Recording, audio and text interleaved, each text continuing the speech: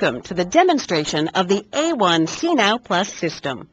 The system consists of three main components: a monitor, a sample dilution kit pouch including a sampler and a blood collector, and a test cartridge pouch including a test cartridge. Note that the cartridge pouch should not be opened until you are instructed to do so. Before starting your test, make sure you read all instructions. Identify the main three test components and make sure that all lot numbers match.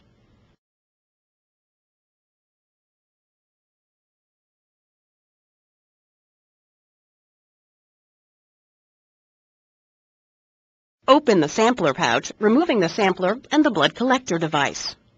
Lance finger, drawing adequate blood sample. Collect the blood using the blood collector device. Make sure the blood collector device is completely filled.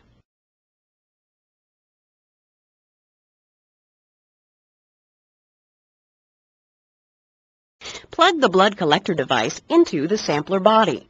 Push firmly to ensure that the blood collector device is inserted all the way. There should be no gap. Shake the sampler 6 to 8 times to allow for sufficient mixing. Set the sampler down on the table while the test cartridge is prepared. Open the test cartridge pouch and remove the test cartridge. Ensure that the code number on the test cartridge matches the number on the monitor. Insert the test cartridge into the monitor. It should click into place. The monitor will run through an internal self-test and display weight. Wait for the monitor to display SMPL before proceeding. Pick up the sampler device and remove the base piece exposing the plunger. Deliver the sample into the test cartridge by pressing the plunger into the test area of the monitor and removing immediately. Press down gently and remove quickly. The sample is delivered in 1 second. Do not keep pushing. The monitor will count down 5 minutes and display the results. Do not disturb the test cartridge and monitor during this time.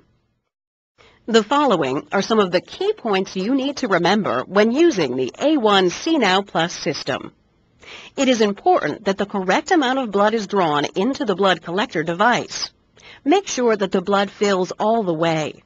Also, make sure that there is not a lot of excess blood. When inserting the blood collector device into the sampler, make sure to press firmly and ensure that the blood collector device is inserted all the way. There should be no gap between the two pieces.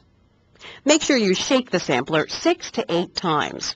This ensures the mixing of the blood and is an important step. When delivering the sample into the test cartridge, remember to press down gently for just 1 second and remove immediately. Do not keep pushing. Thank you for using the A1cNow Plus.